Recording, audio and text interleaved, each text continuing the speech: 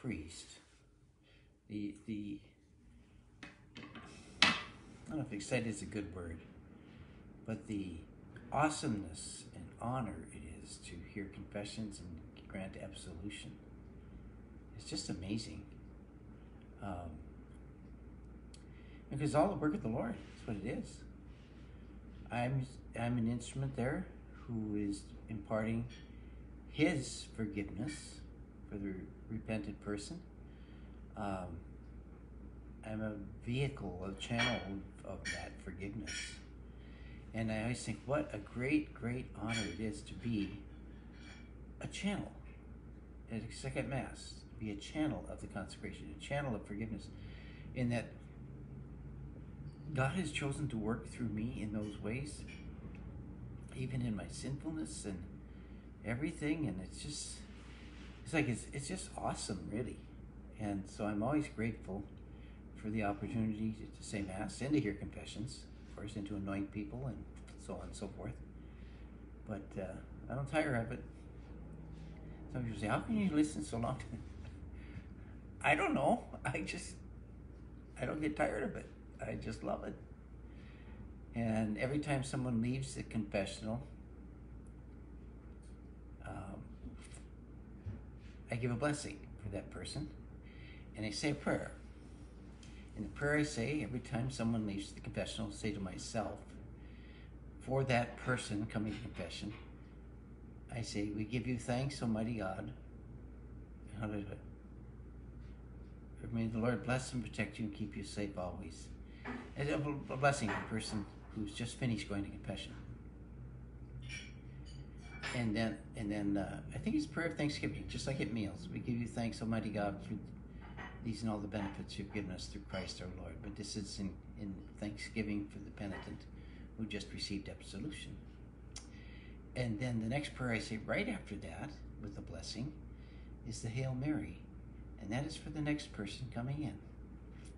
So I do that every time.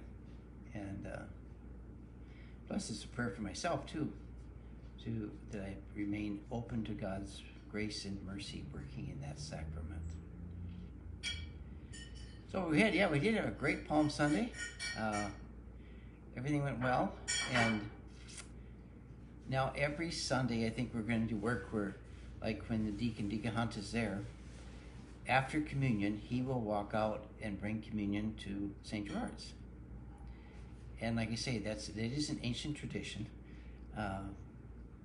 in keeping with the church, that around 110 AD, they write about it. At the end of communion in the church, the bishop gives the communion to the deacon, ciborium, and the deacon leaves the church and goes to those who are shut in, nursing homes, sick, elderly, and brings them the Eucharist. So we established in St. Philip's a very, very ancient tradition in the Catholic Church. Okay. This is Holy Week. It's begun. This is the hour Jesus is talking about. He says, my hour has come. My hour. Wow. And like I preached at church this weekend, this was, the Garden of Eden was Jesus' greatest temptation to say no. In fact, he says it. He does say no. He says, Abba, Dad, Father, no. They put in different words. Take this cup away from me. No, that's what that means. No. But remember what Jesus said in other parts of the gospel. Many will say, Lord, Lord, and will not enter the kingdom of heaven. But only those who do the will of the Father. So here he is in the Garden of Eden saying no to the Father. Take this cup away from me. But right on the heels of that, he says, but, Father, not my will, but yours be done. In the end, the Father's will is the Son's will, and the Son's will is the Father's will. So that is what brings about the salvation of the world. The obedience of Jesus to the will of the Father to death. Amazing. And the suffering he must have felt. Can you imagine what it's like to be, in extreme pain? Well, some of that feeling with a crushed leg and crushed knee and stuff. But imagine being in extreme pain from not only the whipping and the beating and the disfigurement of his face and body, but the pain of feeling all the sin in the world forever and ever, of every person in humanity, ever has been created or ever will be created or who exists right now. Jesus Christ in the Garden of Eden felt every sin, even the slightest sin, tortured him. And he said yes. He said yes. He's our Lord and Savior. Sweet Jesus. He saved us. He wept for us.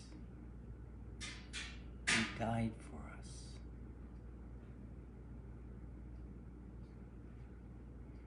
And do you think for 1 second, maybe even a quarter of a second, that if you're sorry for your sins and say, Lord, forgive me, do you think he's going to say, well, let me think about that? After what he went through? Of course not. He's going to say, of course I'm going to forgive your sins. That's why I did what I did. Silly. The problem is, he can't forgive them unless we ask him. And if we don't ask, we won't receive. Because God is not going to go against our free will. He's so gentle with us that even if we want to keep our sins and not have them forgiven, he'll honor that. As much as it pains him, but he'll honor it. So ask him to forgive your sins. Doggone it. And he'll do it. Piece of pie. I know it's hard sometimes, embarrassing, I don't want to say what I did. Me too. I got to go to confession. I think sometimes I want to say, hey, look what I did. No. It's more like, oh, I did this. Okay. So, Jesus is elated that we are asking to have our sins forgiven. And he fills us with enduring and everlasting hope and joy. So with that, let's celebrate now tonight's night prayer. The night prayer of Palm Sunday as we now continue in this Holy Week. O God, come to my assistance. Lord, make haste to help me. Glory to the Father, and to the Son, and to the Holy Spirit. As it was in the beginning, is now, and will be forever. Amen. Have mercy on us, O Lord, for we have sinned against you. Show us, O Lord, your mercy, and grant us your salvation. May Almighty God have mercy on us, forgive us our sins, and bring us to everlasting life. Amen. Psalm 91, the psalm of God's wings, our guardian angels and all the other angels. Night holds no terror for me, sleeping under God's wings. He who dwells in the shelter of the Most High and abides in the shade of the Almighty says to the Lord, my refuge, my stronghold, my God in whom I trust. It is he who will free you from the snare of the fowler who seeks to destroy you. He will conceal you with his pinions, and under his wings you will find refuge. You will not fear the terror of the night, nor the arrow that flies by day, nor the plague that prowls in the darkness, nor the scourge that lays waste at noon. 1,000 may fall at your side, 10,000 fall at your right. You it will never approach. His faithfulness is buckler and shield. Your eyes have only to look to see how the wicked are repaid. You who have said, Lord, my refuge, and have made the Most High your dwelling. Upon you no evil shall fall, no plague approach where you dwell. For you has he commanded his angels to keep you in all your ways. They shall bear you upon their hands, lest you strike your foot against a stone. On the lion and the viper you will tread, and trample the young lion and the dragon. Since he clings to me in love, I will free him. Protect him, for he knows my name. When he calls, I shall answer. I am with you. I will save him in distress and give him glory. With length of life I will content him. I shall let him see my saving power. Glory to the Father, and to the Son, and to the Holy Spirit, as it was in the beginning, is now, and will be forever. Amen. Night holds no terror for me, sleeping under God's wings. A reading from the book of Revelation. They will see the Lord face to face, and his name will be written on their foreheads. It will never be night again, and they will not need lamplight or sunlight, because the Lord God will be shining on them. They will reign forever and ever. That's us. So in an age, in the world, in the society, in our communities and nation, where people are filled with fear, panic, hopelessness, we are not those people. That's not judging them. That's just feeling sorry for them. We pray that they will return to hope in the Lord. But we're not people who disdain hope and live in fear. We are children of the King, sons and daughters of the Most High God, children of Mary. We have the angels and saints of heaven around us all the time. So the world's going crazy. The country's going crazy. People are living in fear of the future, living in hopelessness. Don't let it be like that with you. No matter what, don't let it be like that. Put your hope in God and your hope in Jesus Christ, who conquers all. The future is God's. And we should rejoice in that, just like the psalm says tonight, and just like the second reading. They will see the Lord face to face. Does that sound like a hopeless message? I don't think so. So we're children of hope. And surrender to hope every day. Make that a prayer. Lord, today I surrender to hope. Wow, that's powerful. That's a gift. I surrender to hope. And Jesus, I surrender myself to you. Take care of everything. You know why? Because we can't do a thing without him. That is hopeless. To try and do something without him.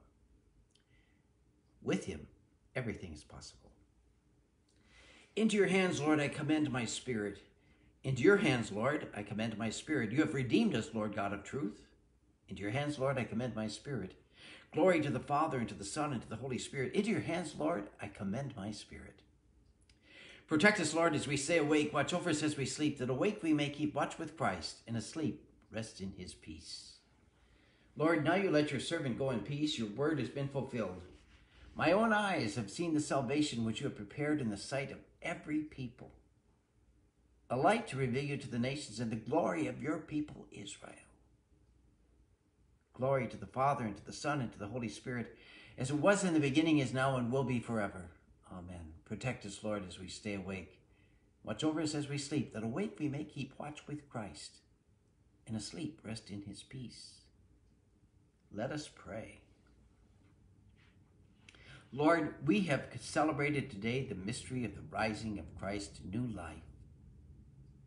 May we now rest in your peace, safe from all that could harm us, and rise again refreshed and joyful to praise you throughout another day. We ask this through Christ, our Lord. Amen. And may the all-powerful Lord grant us a restful night and a peaceful end. And now, Our Lady of Sorrows, Sword of Sorrows, Mother of Sorrows, Stabat Mater Dolorosa.